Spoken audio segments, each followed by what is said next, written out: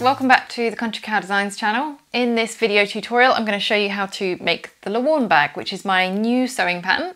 It's available from countrycowdesigns.com if you want to sew along with me, or you can just watch the video and enjoy the sewing.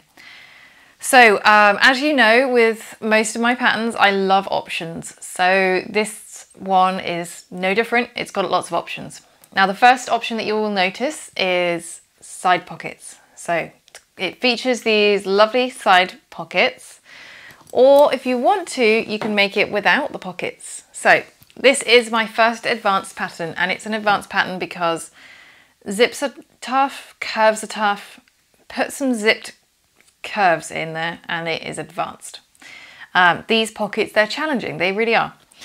So if you want an easier sew, or if you just want a quicker sew, you can go ahead and make it without the pockets. Now on this one, I actually just made it without the handles as well. So handles in the pattern, you've got the options for long handles, which are designed to go over the shoulder, or you've got the option for just some short grab handles. And you've got the option to add a crossbody strap. So the crossbody strap just clips onto the rectangle rings and you can just wear it like that. So lots of options for different straps. I am also going to be releasing another just short hack video on how to add D-rings on the sides if you would rather have a crossbody strap like this. So this one I made for my husband Adam as a camera bag. It's got loads of extra padding in it. And it's designed to hold his camera equipment as well as his camera when he goes out. So what other options have we got? We've got card slots as well. So if you want to, you can add card slots, 3 card slots in each end pocket. And if you'd like to, you can add zip tabs on the back. Now these tabs are great for when you're closing the zip. They're great for holding on to. But some people don't like the look of them, so that's fine. If you don't want them, I didn't put them on this one. And you can still get your zips closed. But you'll probably just want to hold on to the handle because it's just a little bit tougher to get closed. So I think that is all of the options for this one. This is the bag that I made during this video tutorial because I filmed an entire video tutorial making this one, only to realize the camera wasn't working. So then I made this one, hence why this one is so bright, because I needed that nice bright colour to keep me going. So it's got a really nice big wide opening here, and inside it doesn't have any pockets. I wanted to kind of keep it simple inside because otherwise it was going to be a really long bag to make. So it's just got these side pockets. These side pockets are designed to fit like a standard iPhone 11 and that sort of thing. So it just fits perfectly in there, which, you know, is really handy when you want to keep your phone handy. Now you're probably wondering why it's called the Lowarn. So the Lowarn, Lowarn in Cornish means fox. Now I made this bag because my sister Debbie, she really wanted me to like make a bag similar to one that she had when we were younger. I don't remember said bag, so I was just going off her pictures and things, and she said it had 2 end zip pockets. So I came up with this. Apparently this is nothing like the bag, but we both really like it, so we stuck with it. And we were calling it the Foxy bag, and then we decided Fox in Cornish was the perfect name for it. So hence it's called the Lowarn. Now I think that's everything you need to know about the bag. If you're not ready for an advanced pattern, definitely make it without the pockets. It's much more of an intermediate friendly. If you really struggle with the tube stitch in this pattern, because that is probably one of the hardest parts, you can leave it out. Okay, I did that on this one just so that I could show you what it looks like. So the tube stitch is when we top stitch this back bit just here, and that looks great. But if you can't do it, there's nothing wrong with it. It's not a structural stitch. It still looks great. It stays in place. So if you really struggle with that step, don't be afraid to just skip it. Right, I think that's everything. So if you've got any questions about the bag or anything like that, just let me know in the comments. If you want to hear about next videos, including the hack for the side connectors, just subscribe to the account. And if you can give me a thumbs up if you like the video, that's a massive help to me. If you already follow my channel, You're probably wondering about my hair, and yes, I did chop it all off. So hopefully you like it as much as I do. Please feel free to leave any comments or email me at countrycowdesigns@gmail.com, and I'll always try to get back to you within a day or two. I really hope you enjoy this tutorial and have a good time sewing. Okay, so I've had quite a bit of trouble with technical issues with this tutorial, so that's why my fabrics are now different, because I did film the entire tutorial using the blended threads fabric just to realise that the camera wasn't working correctly. So this is my second attempt, and instead I'm going to be using some tobacco cork for the exterior with the dark Alison glass fabric, and then for the lining I've got some light Alison glass fabric and some rainbow fabric. So we'll set all this aside and get started on step 2, because step 1 is preparation. So make sure you've read through that step and decided what you want for your bag before you start.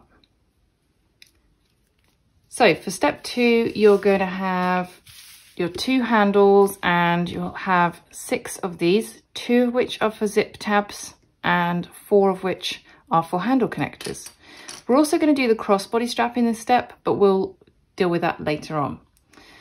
So first things first, grab your handle connectors and zip tabs and draw a line down the center of each one. And then you're just going to use the double-sided tape, or you could use fabric glue or something like that, or you could even just use clips to hold this in place. But you're going to fold the 2 long edges into that center line and clip that in place. You might want to just press it if you're using cotton or cork. So you want to do this with all 6. And then just for 2 of these, for the zip tabs, we're going to top stitch an 1/8 of an inch seam allowance down both long edges.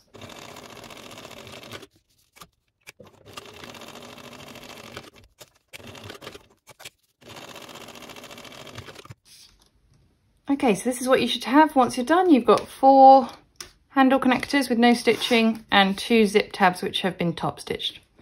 So just set those aside. I'm going to move on to the handles. So same again, you want to draw a line down the center, and what we're going to do is fold the long edges into the center. But if you're using double-sided tape or glue, don't stick down the very last 1.5 inches. We need to keep that open for a minute. Now that's all stuck down, grab 2 of your rectangle rings and just pop those onto your handle. Now you want to put these 2 short ends right sides together, so this is why we didn't stick the ends down. And you just want to clip those together.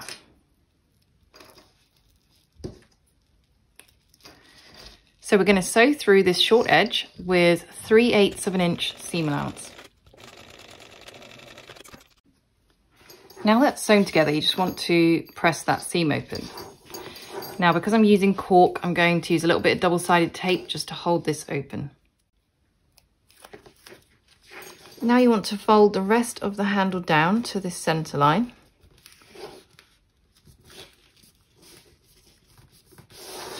And just do that with both sides, trying to make sure that that seam is as neat as it can be.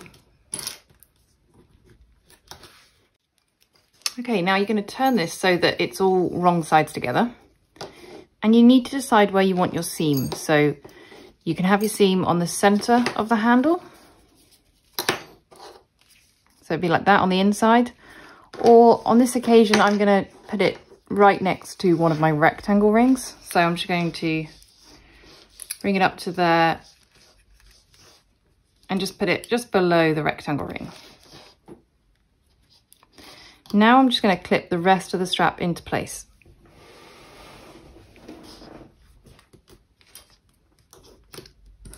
So we're just clipping this whole thing so that it's wrong sides together, and you've got a nice neat finish on both sides of the handle with no raw edges. Now that's all clipped into place, I'm going to sew the long edges and the short edges with an 1/8 of an inch seam allowance.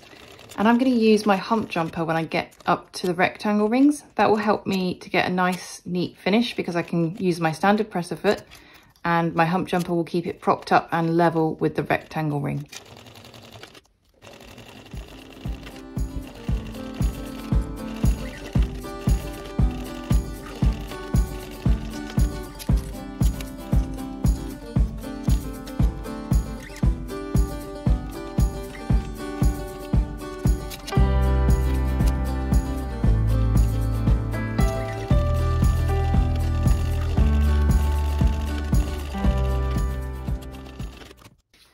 So you'll need to repeat that process so you've got 2 handles. Now we'll set those aside and move on to the crossbody strap. So for this, you're going to need your crossbody strap piece, a slider and 2 swivel hooks. Now, if you need to have a join in your crossbody strap, just follow the instructions in the pattern. And if you would rather make a crossbody strap that has no raw edges and has double-sided, then just check out the tutorial on my YouTube channel for that. So for this one, I've already drawn a line down the center of the strap, and same as with the handles, I'm going to use some double-sided tape and I'm going to stick these 2 edges down so that they meet in the center. Now my crossbody strap is folded into the center, I'm going to fold it again on that center line. So I'm just going to fold it like this and put this together. Now, if you're using cotton or cork, you don't want to have any cotton or canvas, you don't want to have raw edges. So make sure that you follow the instructions in the pattern for ensuring that you don't have any raw edges on that. For me, having a raw edge like this on cork on the end of a crossbody strap, not a problem. But if you want to, you can get strap ends to fit onto it. Or alternatively, you could just follow my other tutorial on YouTube, which shows you how to do one without any raw edges. Now my strap is clipped along the entire length. I'm going to sew this with an 1/8 of an inch seam allowance down all the edges, and then I'm going to sew 2 extra lines of stitching down the center with 3/8 of an inch seam allowance.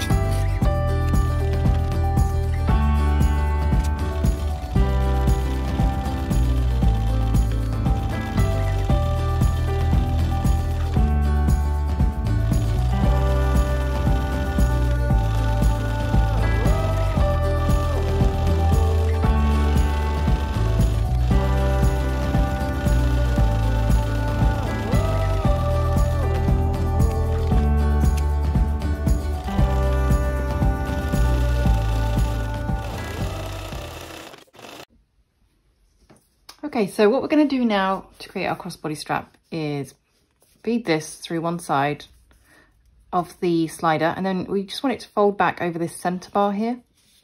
And you want it to come back by anything up to 2 inches really, maybe 1.5 to 2 inches.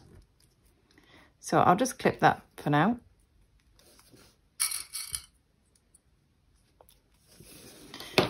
And what we're going to do is just sew this into place, and then you can sew an X across it as well. But because I'm using cork and I've got rivets, I'm going to set a couple of rivets instead of doing the X. Now what you need to do is grab the open end of your strap and put a swivel clasp on that end. Then you want to go back through the slider and right over the top of that middle bar again. So my slider is going to be a nice snug fit. You can get extra thick ones for all cork and all vinyl straps. So I do have some of those as well, but this one just about fits, so I'm going to use that. And then on the open end, you want to put a swivel clasp through there. Fold it back again about 1.5 to 2 inches and just clip that in place. Now again, you're going to want to sew a box here and then an X, but I'm actually going to fit 4 rivets instead on mine, but that's totally optional. If you're just doing 2 rivets, then definitely sew the box still with the X. So that is your crossbody strap all done. So just set that aside, and now we're going to move on to step 3. For step 3, we're making the tongue closure. You're going to need your tongue closure in lining and in the exterior fabrics, and you're also going to need your stabilizer. So you don't want to fuse this until later. We're also going to need the male part of the magnetic snap, a washer and a scrap of Decaville or foam or something to back that with. And then you're going to have your 2 zips. So these are your 9-inch zips and you don't want to have zip pulls on them yet. So the first thing we're going to do is prepare the zips. Now what we want to do is have one edge turning like this. So I've already done this one. What you need to do is mark it 3/4 of an inch down from the end. Now we want one zip to go left and one to go right. So this one I've marked to the right hand side. And I'm just going to separate the zip. And then if you just kind of pinch it on this line that you've drawn, then you can create a nice neat fold like that. Now you can take that over to your sewing machine if you like and sew that into place, but I'm just going to use a needle to do a couple of stitches by hand because I find it easier to hold it in place whilst doing this. Now this doesn't need to be neat at all, just holding it in place. Now that's done, set those 2 aside and grab your lining piece. And we're going to fit the magnetic snap. So you'll need your washer and you should have your paper pattern piece which has the location of the magnetic snap shown on it. So you can just use that to mark your lining piece, or you can measure 1 inch up and centered. Now place the washer on top of that mark and just mark those 2 side slits. So I'm just going to use a small pair of scissors, or you could use a seam ripper to just cut these.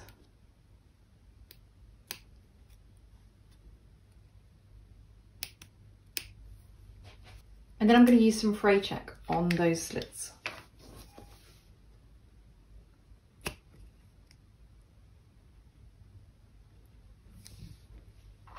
Now I've already marked those side slits on my Decaville scraps, so I'll just cut those as well.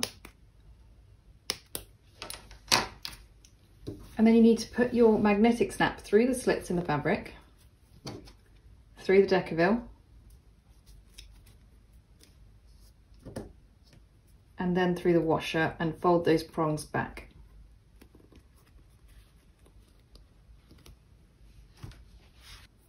Now on the exterior piece you need to mark ready to set your zips.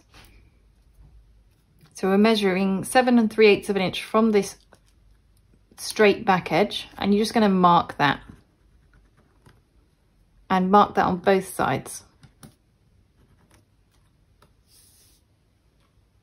Okay, now grab your zips and we want to line them up with these marks. So you want to have the turned teeth, these teeth here, lined up with this mark.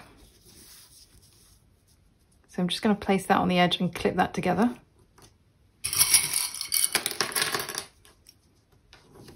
And then just clip it the rest of the way down this zip. Now on the other side, I'm going to do the same thing. I'm going to match up my turned teeth and clip that in place. Now those are both clipped into place, I'm just going to baste them with 1/8 of an inch seam allowance.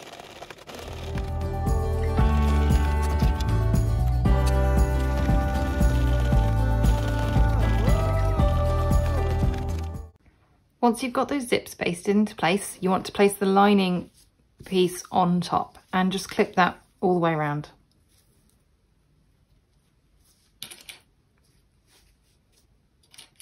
Now I'm going to sew all the way around here with 3/8 of an inch seam allowance. If you struggle sewing curves like this, what you can do is on the paper pattern piece, it's got a dashed line to mark the seam allowance. So you can print out another copy, cut it, place it on top, and you can just draw your seam allowance on. So that will make it much easier to sew around those curves. Now for me, I prefer to use a standard presser foot when I'm sewing this sort of thing. So I'm going to use a standard presser foot, but I'm going to move my needle to the furthest position so it's as close to the zip as it can get.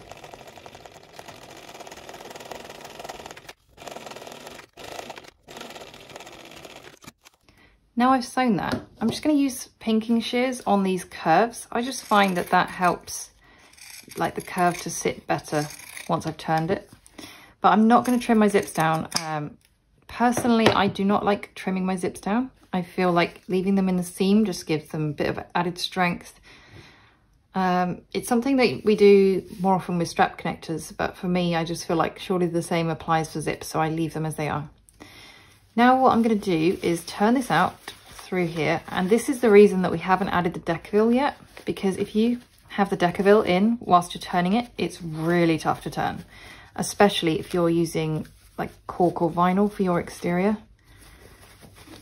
So I'm just going to spend a few minutes sort of pushing this out, making sure that the seams are rolled out. Don't worry if your zips split apart a little bit like this. It's probably best not to let them get completely separated, but it's not the end of the world if they do.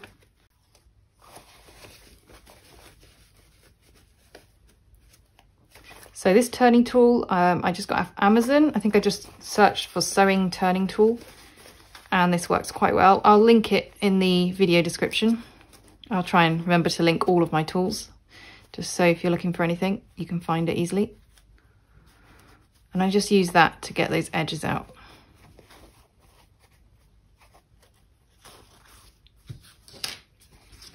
Okay, now I'm going to go and press this on both sides with an iron. Okay, so now we need to put the decaville inside. So you just want to slip that in.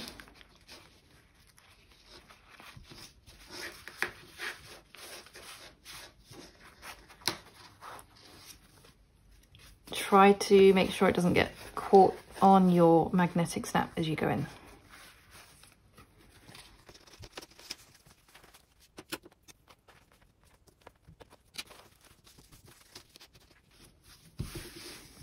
Okay, I'm just going to fuse that in place, and then we're going to top stitch all the way around here with 1/8 of an inch seam allowance.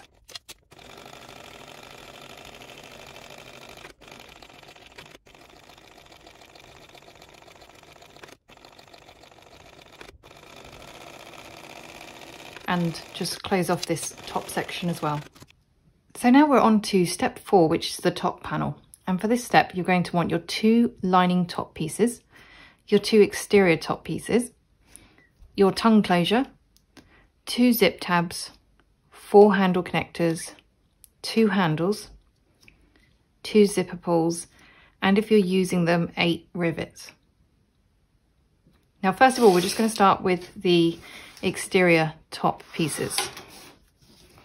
So if you've cut your fabric out to match like I have, you just make sure that you've got your fabrics the right way round, so I can see that matches there and that matches there. Now I'll start with this side first. What I'm going to do is place this right sides together with the open side of the zip.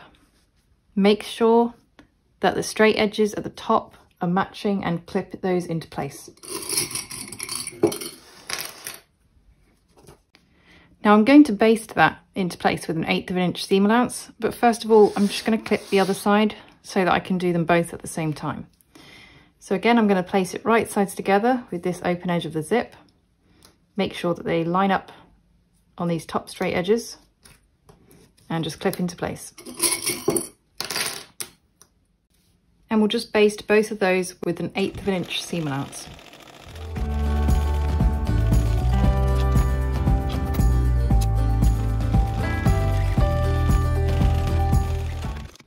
Now those are basted into place, just flip that over, and we're going to do the same thing with these lining pieces.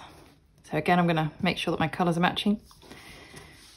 Now I'm going to place this right side down onto this side of the zip, and I'm going to make sure that the top edges line up and clip that down the side.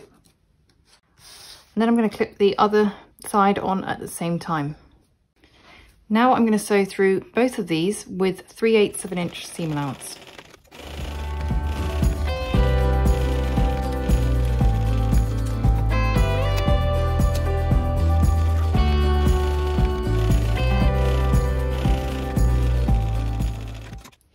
Now that your lining is sewn into place, you need to push this away from the zip and just press it with your fingers. If you're using cotton like me, you can also take it over to the iron and press it with an iron. So you just want to push both the exterior and the lining away from the zip so that you get like a nice crisp finish. So what I'm going to do, I'm just going to press that with the iron to make sure it stays in place. Then we're going to top stitch with 1/8 of an inch seam allowance down here and down here. And when you're top stitching this, just make sure that you're top stitching through both the exterior and the lining.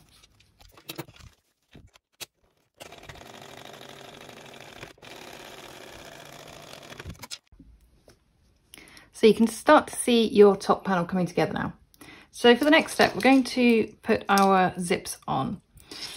Now, if you struggle with this, you might just want to mark your zips. It might just make it a little bit easier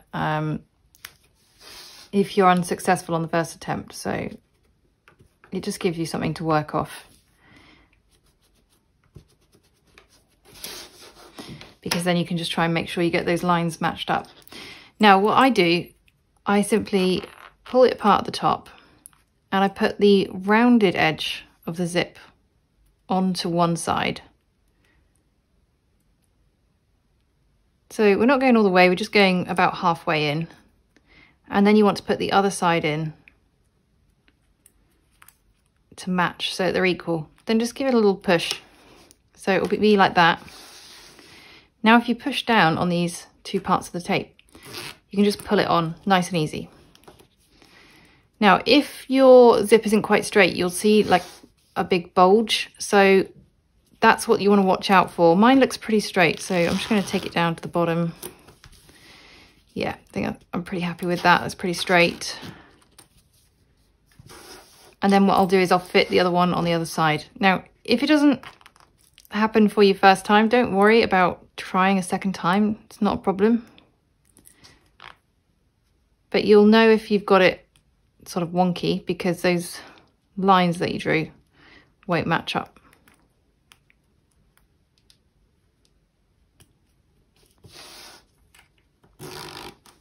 So you want to make sure that they're still straight.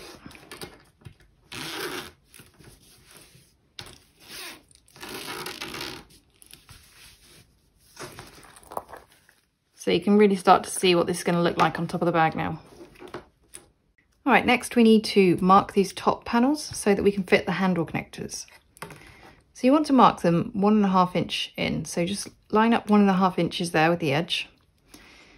And then we're going to measure 1/2 inch up, and that's where we're going to mark it. So I'll just mark a little line there. So that's 1.5 inches in and 1/2 inch up. I'll do the same up here and on the other side. Okay, now turn this over, and what we're going to do is clip this lining out of the way because we do not want to sew through the lining for this next bit.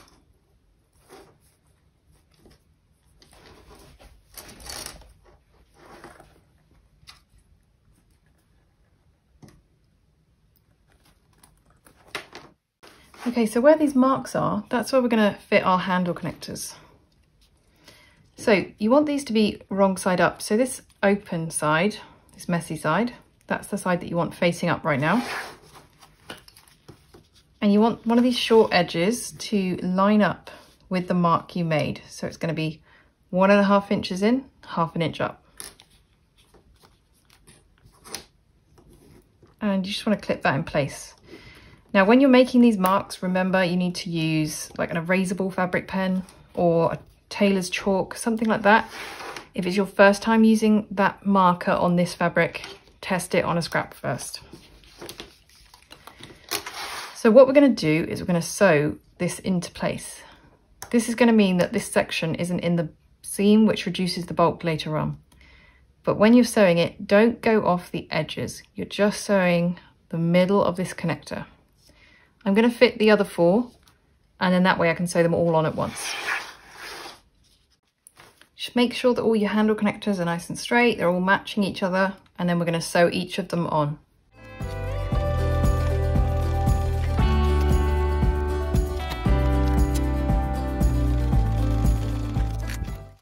Okay, so now that those are in place, you can hopefully see that I haven't stitched off the edge, because that way when we bring this down later, you can't see the stitching. So I'm going to fit my first handle. Now, whichever way you're doing it, wherever your seam is, make sure your seam is on the inside. So this is going to be the outside of my handle. And what I'm going to do is push this handle onto that handle connector, and then this is going to fold down to the very edge.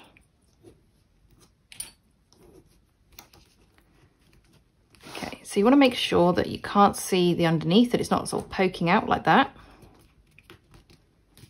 You want it to be nice and neat, and this is running up to the edge, so we're not going to have any raw edges on show. Now I'm going to sew a box here to sew this into place. I'm going to get as close as I can to the rectangle ring, and then I'm going to fit a couple of rivets afterwards. But we'll put this one on as well, and that way we can sew them both into place at the same time.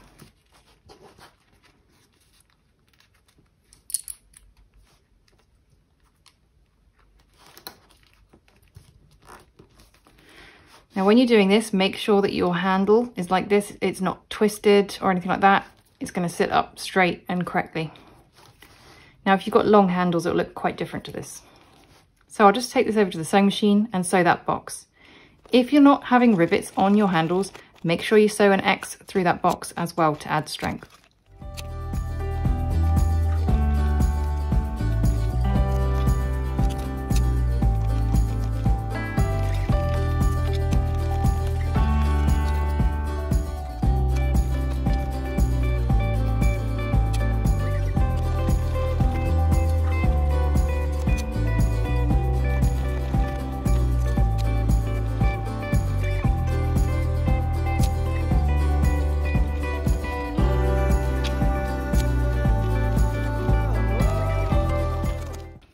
Now that my handle connectors are fitted, what I'm going to do is just mark my rivets. So I've got 1 inch wide handle connectors, and that means I can fit 2 rivets on each one. So I'm just using this rivet template. I will link this in the description of the video again. I'm just going to mark where I want my 2 rivets. So this is a 1/2 inch down.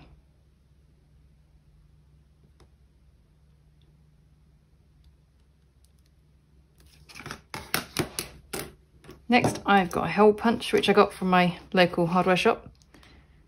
But you can get these on Amazon. So again, I'll put a link down in the description for you. And I just have this on the smallest setting and punch right through those holes.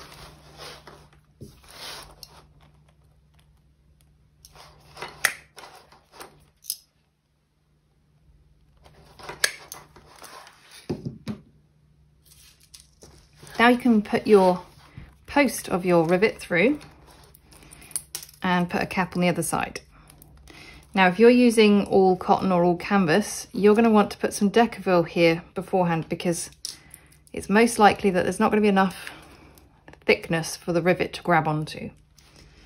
But for me, because I'm using cork, there's lots of layers here for this to go through, so I'm just going to fit it as it is.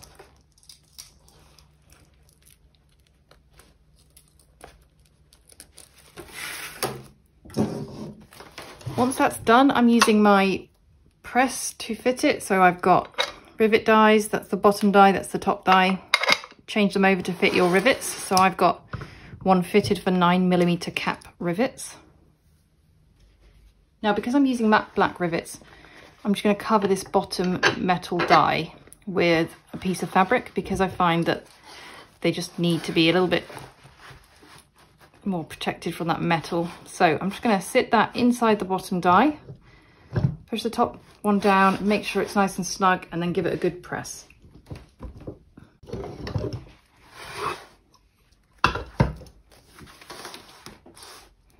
Now that's done, I'm just going to fit my handle on the other side of the bag. Okay, so I've fit my second handle, and that's exactly the same as the first one. So I'm just going to turn this over and unclip the lining.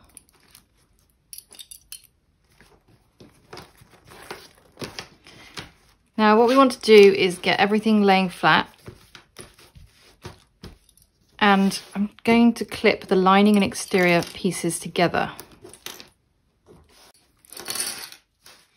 Okay, so we want to baste all of the edges closed, but first of all, we also just want to prepare our zip tabs. So what you want to do is just fold these so that the raw edges are on the inside, and you want the short ends to meet. Just clip that together for both of those, And what we'll do is just baste those closed on that short end. At the same time, we're going to baste close from here all the way around and back down to here.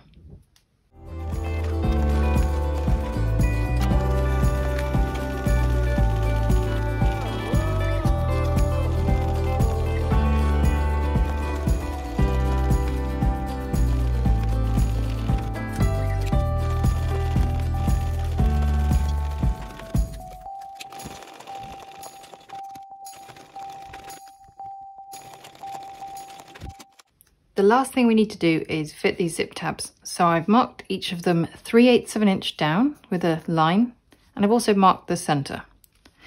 So what I want to do is make this mark here line up with these edges. And I want this center mark to line up with the center of the zip.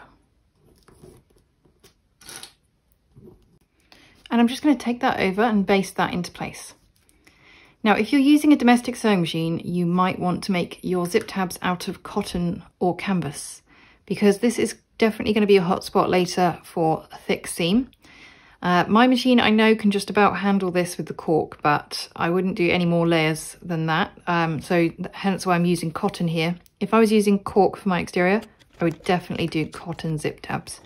So just bear in mind the bulk when you get to this part and make sure that you use the appropriate fabrics.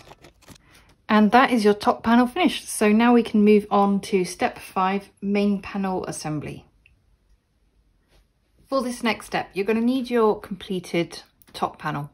You're also going to need your 2 lining front and back pieces, your 2 exterior front and back pieces, your base stabilizer, your base overlay, and your female magnetic snap.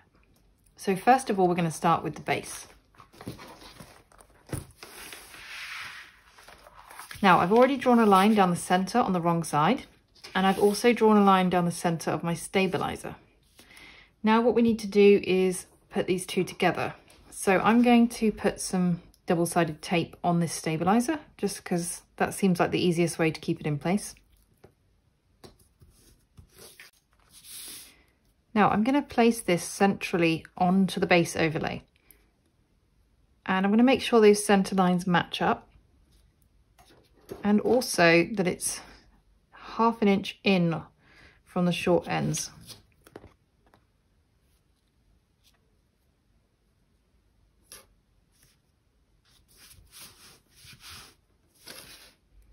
Now I'm going to fold these long edges in from the base overlay. So again, I'm going to use a little bit of double-sided tape, but you could just clip this in place if you prefer.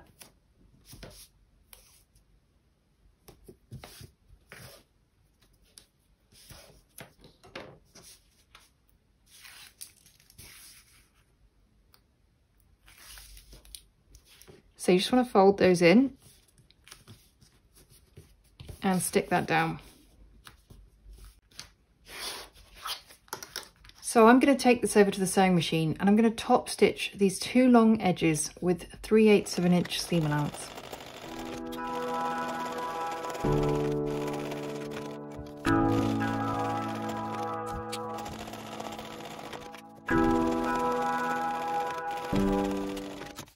Once your base is top stitched, just set that aside and grab your 2 exterior front and back panels. Now you want to determine which is the bottom if you've got a directional print. So this is the bottom of my panels. I'm going to put those right sides together, and then I'm going to clip the bottom together. Now I'm going to sew the bottom here together with 3/8 of an inch seam allowance. Now you might notice that sometimes my needles change. As I'm changing between materials, I change my needles regularly. So when I'm sewing cork, I use a Microtex needle, generally a size 80 or 90. If I'm sewing the lining like this, I'll be using a universal size 70 needle. And then later on, when I'm going through more layers, I'll use a larger needle, a 90, a 100, or sometimes a 110 size needle, just depending on how many layers and what kind of fabrics I'm working with. Now that's sewn, I'm just going to take that over to the iron and press this seam open. So if you're using cork or vinyl or leather, you could just top stitch this seam open to hold it open. It'll just mean that it lays nice and flat later on inside the bag. Once that seam is pressed open, just turn that over and mark the centres on the short edges of your base. Now what I'm going to do is just use a little bit of double-sided tape here again. You don't have to, but it just helps hold it in place while we're sewing it.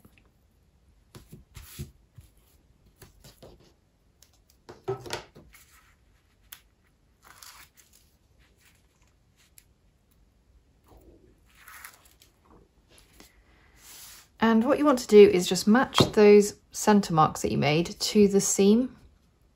So match that on both sides. And now I'm going to use 1/8 of an inch seam allowance to stitch this down on both long edges, but I'll also sew these short edges while I'm at it.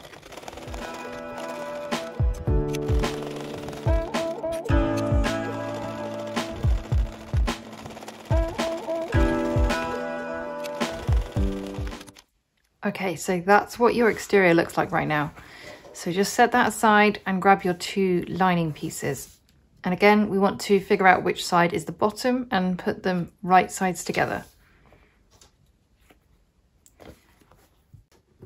And we're going to sew through the bottom with 3/8 of an inch seam allowance.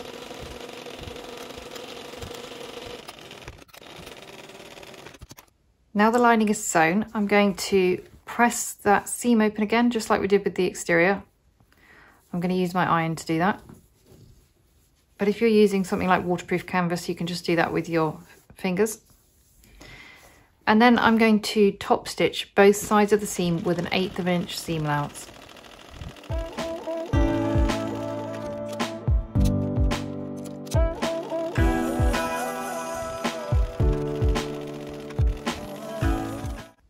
So this is what it looks like once it's top stitched. Now I've got a little imperfection in my fabric there, which is really frustrating, but by the time I'd noticed it, it felt like it was too late. I'm gonna leave it be. It's in the bottom of the bag. When there's stuff in the bag, you won't see it. So I'm just gonna set my lining aside for a minute and grab my top panel and my exterior. And what I want to do is just check that they match here in width, because when you're sewing the top panel and you're putting the zips in and things, sometimes it can end up slightly different size. So you just want to check that they both match perfectly, and they do. So that's fine. If for some reason this is bigger, just trim it a tiny bit, but make sure you trim it evenly off both sides and just make it, you know, fit this panel perfectly. So mine's already fine. What I'm going to do is I'm going to unzip the tongue, and then I'm going to clip it out of the way. So you want to figure out which side of this is going to be your front panel. Mine are identical, so I might go for this one for the front. What I'm going to do is place it right sides together with this section of my top panel. So I'll just make sure it matches on these edges and clip together.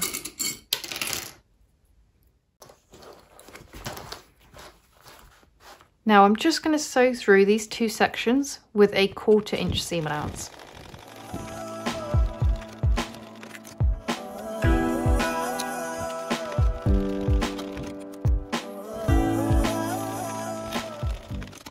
So sometimes you'll notice that I just leave my threads in. That means I don't have to, you know, cut them and start again on the other side. So I just sort of leave my thread in and I just jump to where I'm going next.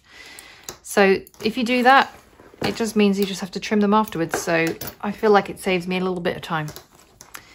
Now I'm going to have this. So this is the lining side up. I'm going to grab my lining and place it right sides together, and just clip those together along this edge. Now I'm going to sew through this edge with 3/8 of an inch seam allowance. Now remember, the way that we fitted these strap connectors means that they're going to be just here, so you might want to just bear in mind that your presser foot might be hitting these strap connectors here where they bulk up a bit.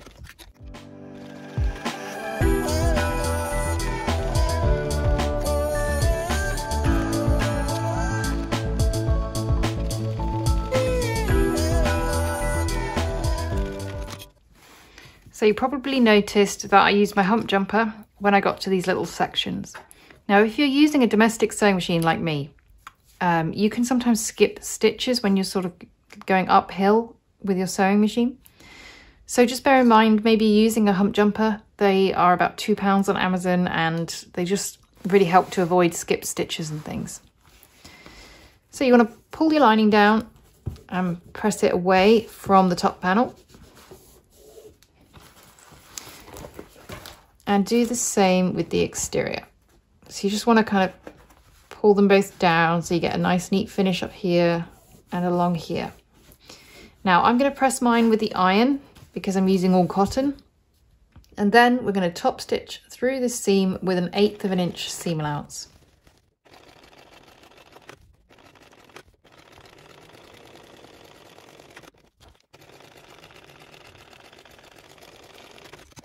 So this is coming along really nicely now. You can start to see what your bag's going to look like. So just unclip that tongue closure and do it up. And we're going to fit the magnetic snap. So you just want to push down nice and hard on the magnetic snap there. And what you should have is a nice little imprint.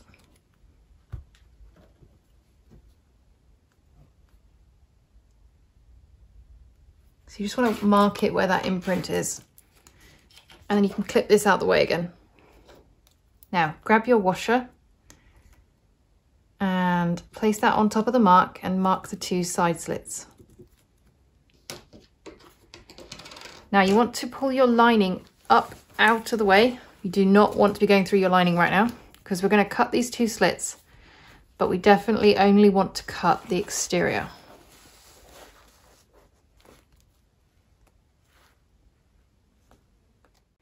Once those are cut, use a bit of fray check or something similar just to make sure that they don't spread and don't fray in the future.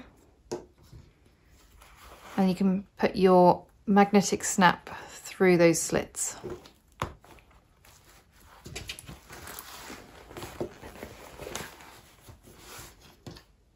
And then on the back, we're just going to put the washer on and fold the prongs back.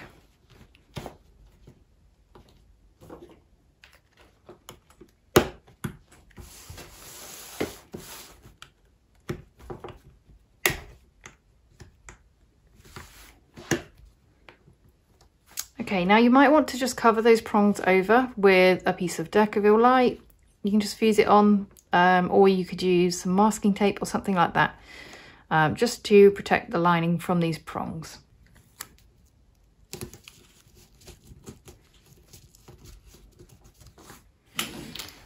Okay, so the next thing we need to do is clip the other side together. So just unclip the tongue and close that. You make sure that it fits nice and snug. And place your top panel right side down. Now the handles are going to be, you know, making it a little bit awkward, but that's fine. Got a loose thread there. Okay, so grab your lining and take that, put it right sides together with the top panel and just clip that along this edge. Okay, now I'm going to sew through this edge with a 1/4 inch seam allowance.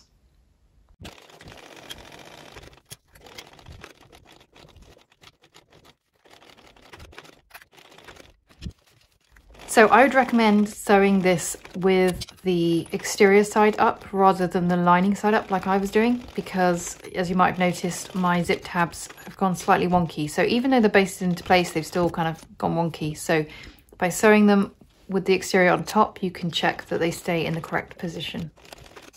Now that your lining is sewn on, just flip it over and you want to match your exterior sides up and clip them together. Now we're going to sew this seam with 3/8 of an inch seam allowance. When you get to your zip tabs, just make sure that you've got your hump jumper handy because it's going to be quite a lot of bulk to get over.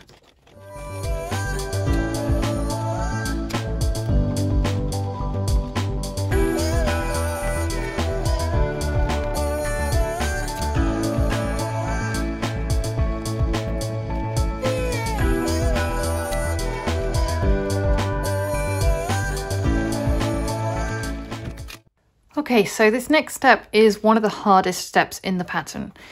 Now, if you don't like tube stitching, you're really not going to like this. And an alternative to it is to run an extra seam through here just to add strength to this, because you don't have to top stitch the next section. It's optional, it's not structural. So first of all, what I'm going to do is I'm going to turn this so that the lining and exterior are together.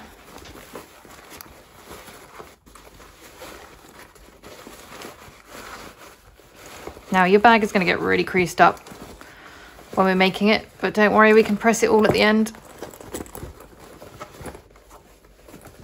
Okay, so now what I want, yes, is to have the exterior on the inside. And what we're going to do is we're going to top stitch that back seam. And we're going to have to do it through the machine like this, which is going to be awkward. But it's definitely not impossible. I've done it plenty of times. It's not a particularly easy top stitch. We're top stitching this seam into place. Now it's on the back of the bag and it's not structural. So if you really want to skip this step, you can go ahead and skip it. But I think it looks great if you can persevere, and it's a great skill to learn. So, you know, don't write it off straight away. Maybe give it a go. I'm just going to clip the edges just to make sure that the lining and exterior are both laying flat. Ideally, I'd love to press that seam, but my iron is not going to fit in there. But if you've got a little iron, you could just press that seam just to get it nice and flat. And I'm going to clip my handles out of the way. If you're doing the large handles, you're definitely going to want to clip them out of the way. I would also recommend opening up this tongue enclosure. I think this makes it a lot easier.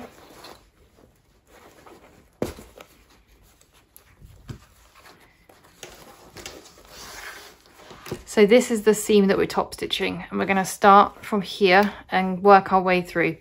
You're probably not going to get to see much of it on the machine because the bag is going to be in the way, but hopefully you'll see it's kind of a bit of a challenge. Don't be afraid to scrunch your bag up. You're going to have to get it through. And then when you're finished, take your time getting the bag off the machine. If necessary, you can hand crank your way through a lot of this. For me, I love to hand crank through a lot of this, especially when I get to the thick parts where the zip tabs are. So just consider that as an option too.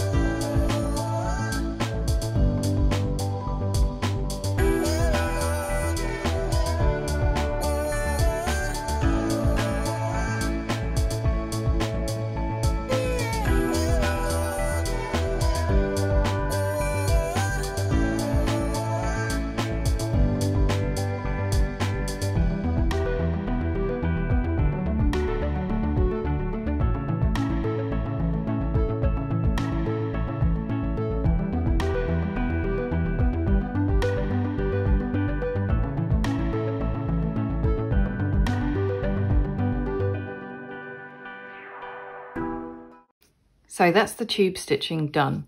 Now, one of my testers was making an all cork version, and her recommendation, if you struggle with the top stitch, is to go from one side to the center and then stop and pull your threads through to the lining and tie them off. Then you can start from the other side and finish in the center as well. And that way it's much easier than forcing it through your machine, and you can just tie off your threads so you don't end up with a lot of back stitching showing. So there's a lot of different methods to try this. If you've never tried a tube stitch before, just give it a go and see how you get on. And the very last part of this step is to baste these sides together. So what I'm going to do is just clip the lining and exterior together. Now we've already done the top panel, so we're just doing the rest of it. And you might want to just make sure that your lining seam on the bottom matches your exterior seam on the bottom. Now I'm just going to baste these sides all the way around. So if you've got a domestic sewing machine like me, you might find it easier to take the tabletop off so that you can baste around those edges nice and easily. And we're using 1/8 of an inch seam allowance.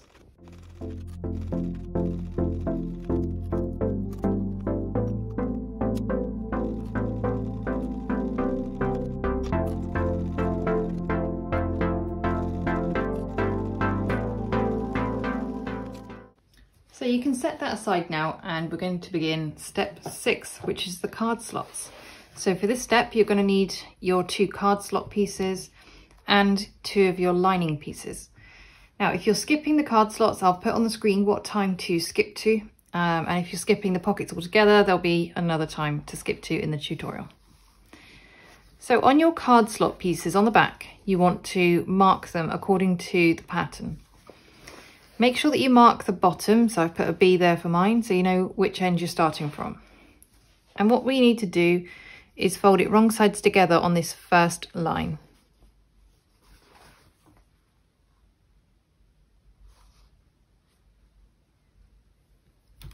And give that a press with the iron.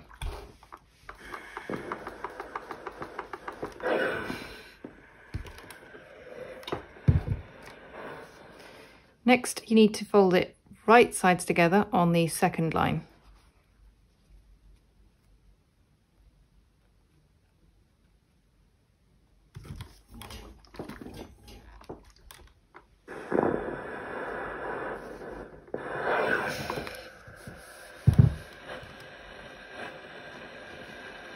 And then we're going to go wrong sides together on the third line.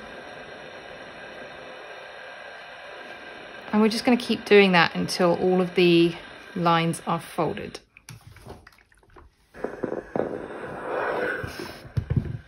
So once your card slots are all folded, we're going to take it over to the sewing machine and top stitch each fold. So just pull it away and top stitch one at a time so that you're not stitching through the others. Once that's done, I'm going to baste from the bottom to the top. And on both sides, I'm going to do it from the bottom to the top, because you'll get a little bit of stretching as you go. And if you do one from the top to the bottom and one from the bottom to the top, you'll end up with wonky card slots. So just make sure whichever way you choose to do it, you do them both in the same direction.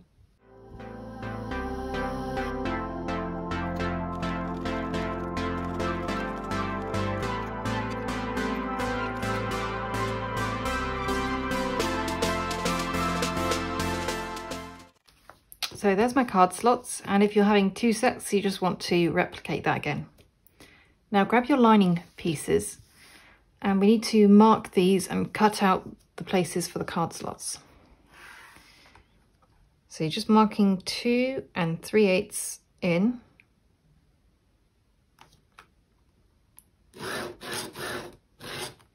From each side.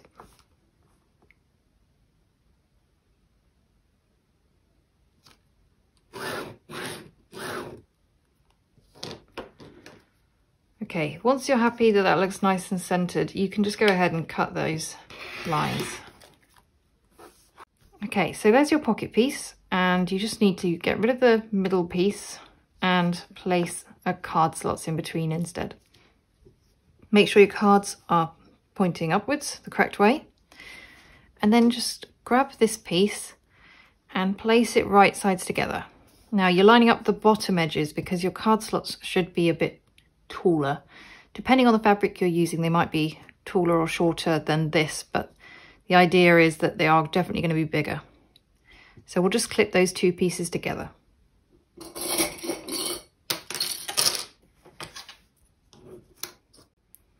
And now we're going to sew this edge with 3/8 of an inch seam allowance.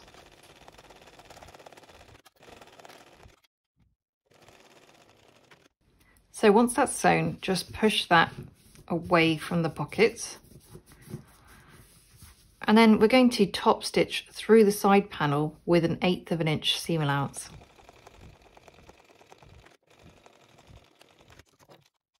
Now grab this second side piece and place it right sides together with the card slots. And again, you want to make sure you've got the bottom lined up and just clip those together.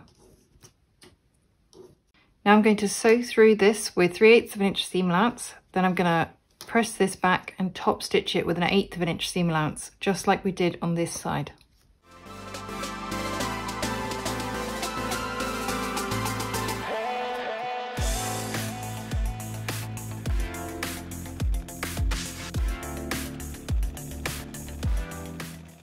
So that's your completed card slots. So maybe just check that a card fits in okay and that you're happy with those. Now I decided to do an extra row of top stitching down each side. I just thought that kind of looked cool, so I've done that.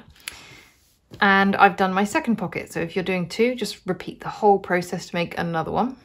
Now you'll notice that they're a little bit odd shaped, and also they're a little bit bigger than your standard pocket pieces. So grab one of your other lining pieces, line up the bottom and make sure it's centered like this. And then we need to trim the card slot pocket to match. So it's supposed to be a little bit too big. That's so that then you can trim it and make sure it's the perfect size. So it's up to you whether you want to mark it first with a pen or if you just want to go ahead and cut. I think I'm going to just go ahead and cut, but I will put a little weight down on it.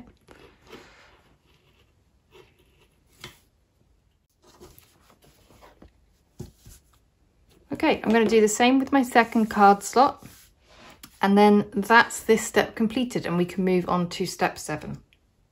For step 7, you're going to need your 2 exterior pockets, your 4 lining pockets, your 2 card slot pockets, your 2 exterior pocket bases, and your 2 lining pocket bases. You're also going to need your 2 pocket zips. So these are 11 inches each, and you should have a zipper pull on each one already. Now to get started, you want to grab 2 of your lining pieces. If you're having card slots, then it's the ones without card slots. And you want to just put these wrong sides together and just clip them around, and do the same with the second set. Once those are clipped, you're just going to baste around the outside with an 1/8 of an inch seam allowance for both of these.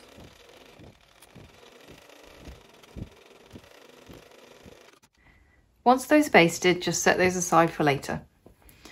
Now grab one of your pocket zips and one of your base exteriors, and make sure that you've got your zip pull on there already, and just place those right sides together on one end and clip them together.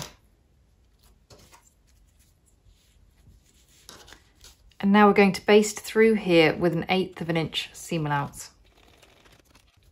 Now just grab one of your lining pocket bases, and you want to place that right sides down on top of the zip and just clip that together. Now sew through here with a 1/4 inch seam allowance. Once that's sewn, you just want to pull the lining away and give it a little press there, and pull the exterior away and press that too. So I'm just going to put a couple of clips there to hold those together, and we're going to top stitch through here with an 1/8 of an inch seam allowance. Now unclip those and place the base exterior right sides together with the other end of the zip.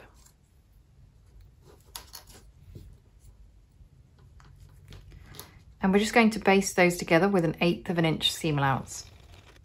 So we're going to fit the last lining piece, but first of all, we're just going to trim an 1/8 of an inch off the end, and this will just give it a nice snug fit.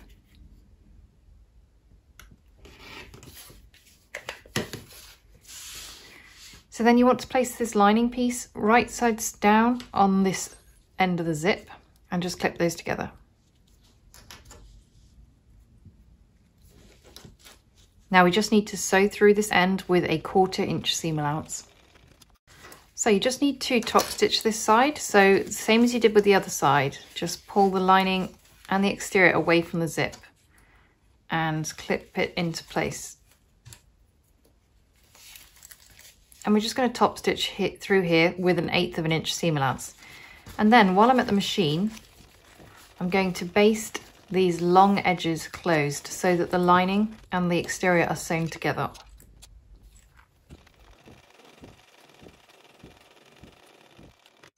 So that should be your completed pocket gusset. So repeat the whole process so that you've got 2 of these, and then we're ready to move on to step 8, final assembly. So this is the final step. So you're going to need everything, but we'll start off with an exterior piece and a pocket gusset. Now you need to mark all of your pocket pieces, the exteriors and the linings, with the centers at the top and bottom. You also need to mark the centers of your zips and your bases on your gusset, and you've also got another mark here on the sides as shown in the pattern for these exterior pieces. So what I'm going to do is I'm going to match up the center mark on the zip with this exterior pocket piece, and I'll just clip that together. I'll just put a couple of clips there. Then I'm going to match up one of the center marks on the base, right sides together, with the bottom center mark.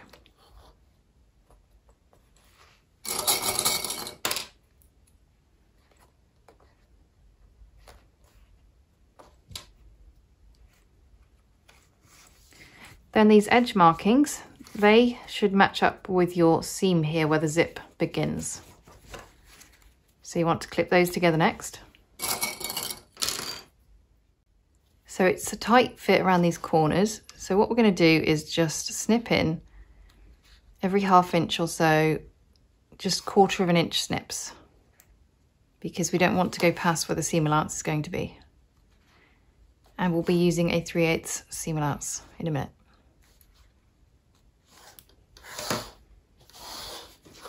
Okay, so I'm just going to clip the zip all the way around first.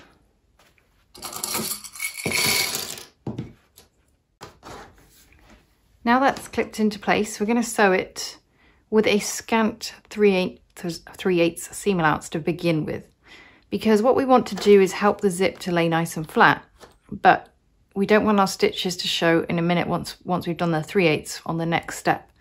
So for now, we're just using a scant 3/8, which is a little bit less than a 3/8. Now, it's totally up to you, but what I like to do here to get a nice finish on my curves is I like to just hand baste it in place first. That means when I go to the sewing machine, it's not moving at all, and I don't have loads of clips in the way. So that's just a personal preference for me. It just takes a couple of minutes. I prefer it to staples because I'm not having to sort of dodge them as I'm sewing. So for me, this is like my preferred method. They're really big stitches, just hand sewing them through. So that's both of my pockets just hand basted. So you can see it's not like skilled hand sewing or anything like that. I'm literally just holding it in place, but it means I can sew it around the machine without anything shifting. Now, if you're doing both of your pockets at once, make sure that your zips are closing in opposite directions, because we want both of them to be on the front when they're closed. So that means that one needs to close to the right and one needs to close to the left. I'll take this over to the machine and I'll sew it on with a scant 3/8 inch seam allowance.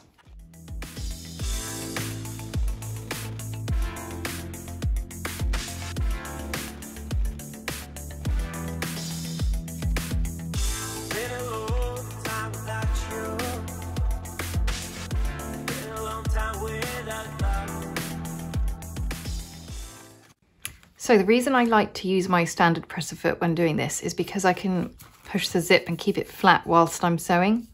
So I just move my needle over a little bit to get to that scant 3/8 of an inch seam allowance. And in a moment I'll do the same thing, but I'll move it over even further so I can get the 3/8 of an inch seam allowance. So what you need to do next is grab your 2 card slot pieces. So if you're not having card slots, just your 2 remaining lining pieces. Flip them over and mark on the back a 3.5 inch gap, because that's going to be our turning gap. Now you want to place this right sides together with the exterior so the zip is sandwiched between, and just clip those both together. Use these center marks to match them up and make sure you've got them nice and neat.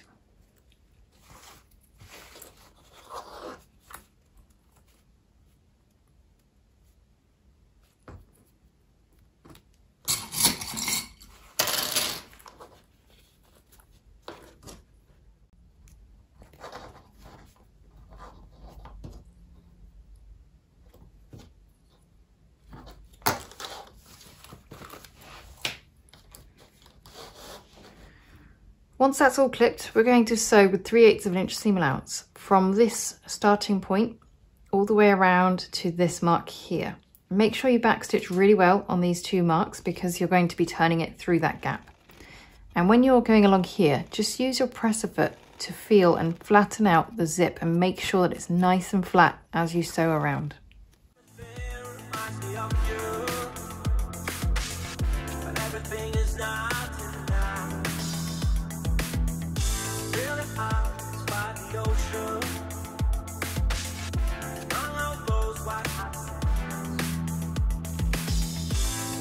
Sunrise is just for you, so come along and take my hand.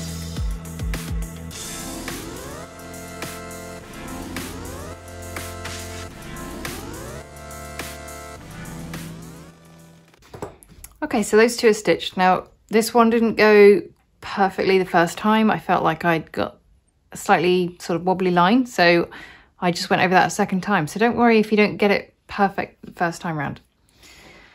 Now, I am just going to use my pinking shears just a little bit up here. I think it might just help the curves to sit slightly nicer. I didn't do this on my other bags, but I'm going to give it a try on this one. Now you've got the challenge of turning your pocket out through this tiny little hole. So this is the reason that we don't attach Decoville to cork and vinyl. So if you're making cork and vinyl pockets, I have recommended in the pattern that you put the Decoville on the inside of the pocket instead of on this section.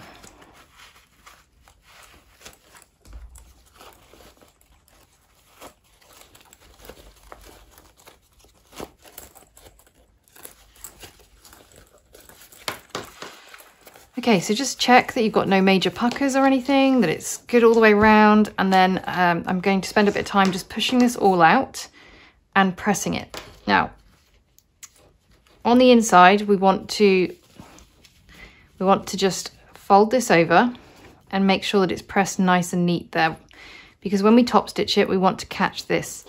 What I'm also going to do is just put a little bit of fabric glue there. I'm using Fabri-Tac, which I'll link in the description. And I'm just going to stick that down so that it stays in place when we top stitch, because the next step will be to top stitch it. Right, once those are all pressed out, you're ready to top stitch. So I have used a little bit of Fabri-Tac glue just here, just to hold this in place on each of these. So what I'm going to do is top stitch all the way around this exterior part of the panel. Now to do this, I find it much easier to turn it like this. So I'll close the pocket to start with, and I find it easier to top stitch like this. Now I'm going to start down here so that I can close this turning gap first, and then I'll go all the way round and back.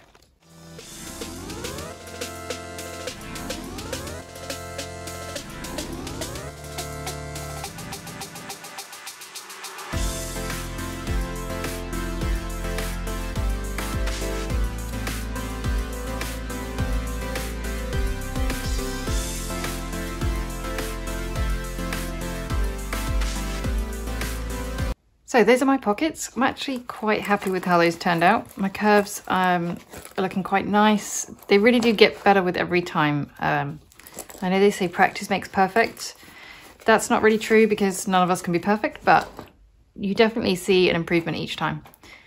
So on the inside, I used a lighter thread. So I used like a white thread in my bobbin, so it would match my lining fabric, and a black on top. So yeah, I think that looks quite neat. Now what I'm going to do is grab these other lining pieces that we had that we basted together, and just place one right side up. Decide which side you want in your pocket and which side you want in your main panel. So I'll probably have this one in my pocket because I feel like it will be seen more. And what you need to do is match up the center marks on the top and the bottom and clip the whole thing together. So once you get to these bottom corners, again, you're going to want to cut into the gusset to make it fit better. So just little snips up to maybe 1/4 of an inch, no bigger than that.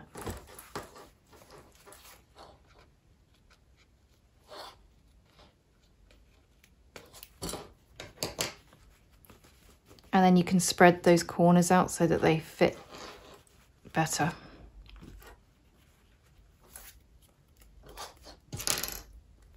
So you'll see that your slits stretch around that corner. Now I'm going to take that over to the sewing machine and I'm going to sew that on with a scant 3/8 seam allowance. Now before you sew that on, just double check that your zips are definitely closing in opposite directions, because if you missed that earlier somehow, now might be your last chance without having to, you know, tear the whole thing apart. So just make sure that one closes on the right and one closes on the left.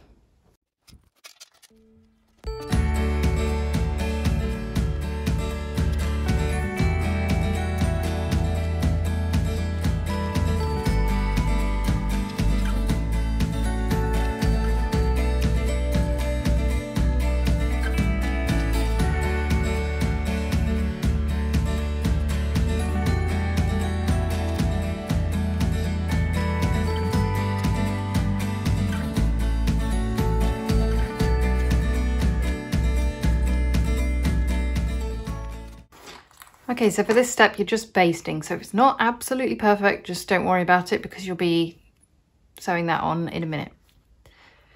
Now, if you're not having pockets, you should be joining back in with us now. And what you want to do is you need to take one of your lining fabric pieces and one of your exterior fabric pieces and place them wrong sides together. So you'll have a lining facing out and an exterior facing out. Baste those together. And then when we're using the pocket, you're going to be using that instead. So grab your main main bag, and on this top section, make sure that you mark the centers on both sides. Now what we're going to do is place this pocket piece into that end section. And you want to match up those center marks at the top and clip them together.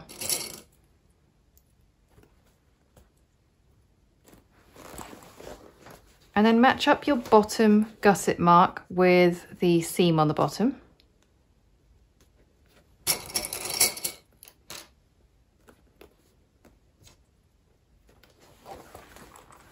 Okay, so everything we're looking at is the lining. This is the lining side of the pocket, or just the end pocket pieces. This is the lining side of the main bag. And we're just going to clip this all the way around. Now, when you get down to these bottom corners, you're going to want to snip into the main part of the bag just a little bit. So just like little 1/4 inch snips just on the corner.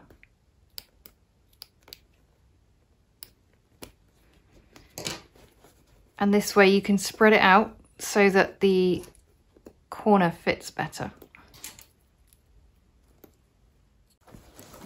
Right, once you've got that all clipped, you can decide again whether you want to hand baste. Now, I love hand basting curves. It doesn't take long, it just takes a couple of minutes. It makes such a difference to getting the curves nice and neat. And it means that when I'm on my machine, I'm not dodging staples, I'm not dodging clips. Everything just stays exactly where I want it. It's really nice and easy. So what I'm going to do is just hand baste really big stitches all the way around here.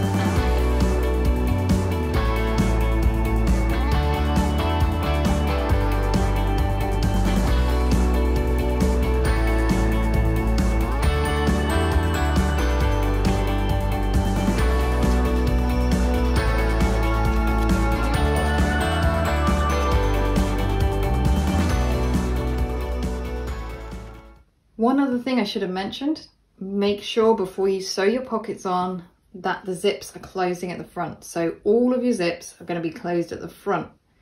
Your pockets, one will be going in one direction, one in the other, which means that when you fit them, they need to be fitted to the correct sides so that all your zips close on the front. Okay, so once you've sewn one pocket on, just sew the other side on the same. This bit doesn't have to be perfect. I just used a scant 3/8 of an inch seam allowance. You can see it's totally not perfect, especially this one. But that's fine because we're going to put the binding on and that's when we're going to do the final seam and that's when we need to get it good. So grab your binding. Now I've got 1/2 inch bias binding as specified in the pattern. So when it's unraveled, it's about 1 3/4 inches. And it's double folded like that. And now it's 1/2 inch.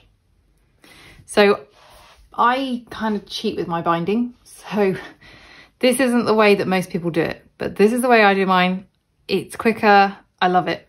And I know a lot of people like hand sew their binding. I just do not have the patience for that. So I'll show you what I do.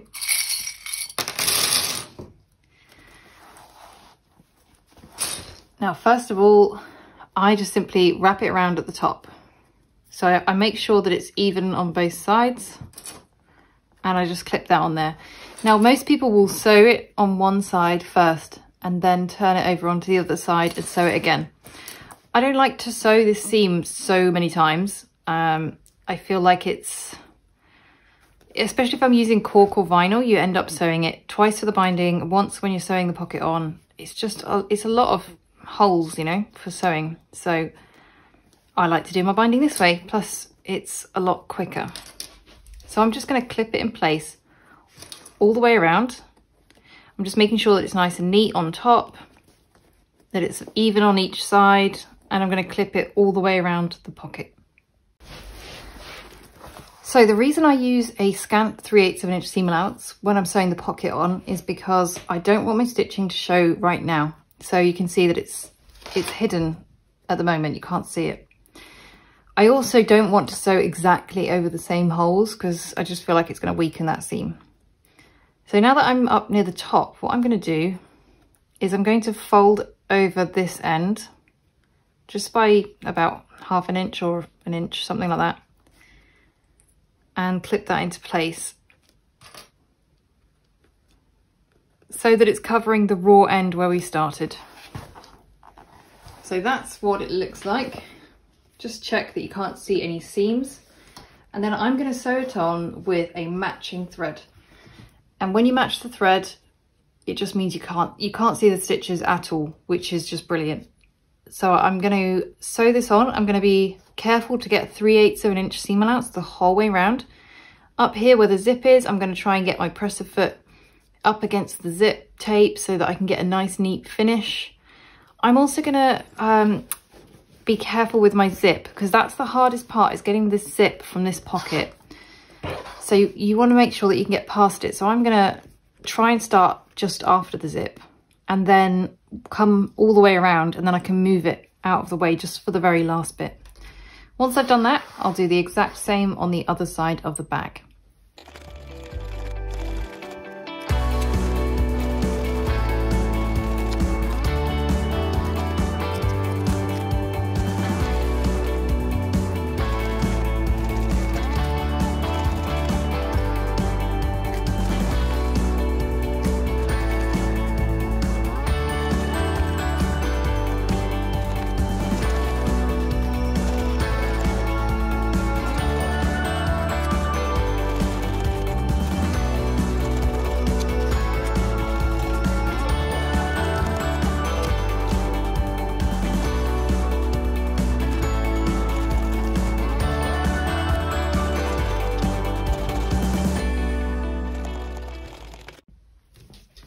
Okay, so there is my finished binding. Now, yes, it's not as neat as if I'd done it by hand, but I'm really happy with that.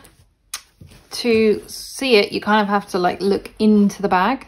So I just don't think anybody's ever going to notice if it's not absolutely perfect, but I'm really happy with that.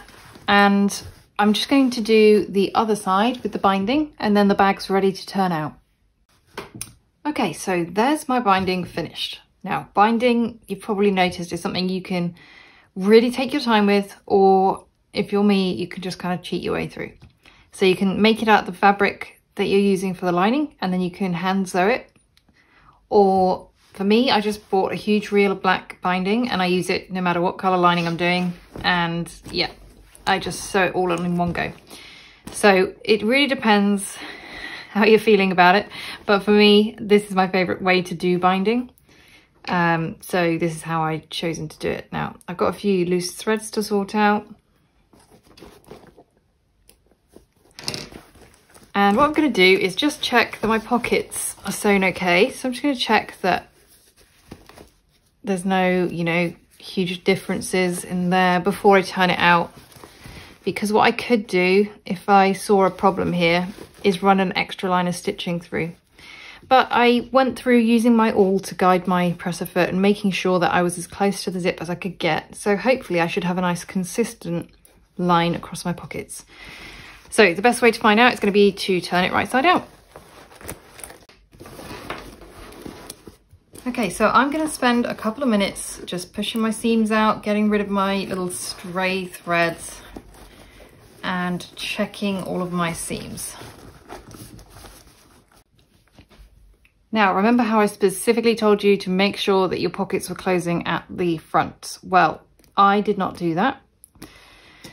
And as you can see now, my zips, these ones are closing at the front and these ones are closing at the back. So just remember to pay attention when you're sewing your pockets on. So if you're wondering how to get your creases out, my method is simply to find a towel that can go inside. So got one here. Now, I just shove the whole thing inside. You want to find one that's roughly the right size. I'm hoping this one is.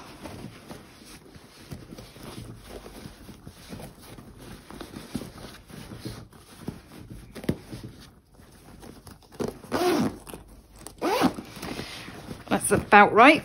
Okay, and then I'm going to take it over to the iron and I'm going to steam it all the way around and give it a little press on all of my cotton areas and on the side pockets. Ta-da! So you've already seen it, but it's nice to do a little reveal at the end of the video, isn't it? So I'm really happy with how this one turned out. I love the little grab handles. I think it works really well with the crossbody strap. So I'll just show you how I connect that on. So I just clip that on opposite rectangle rings.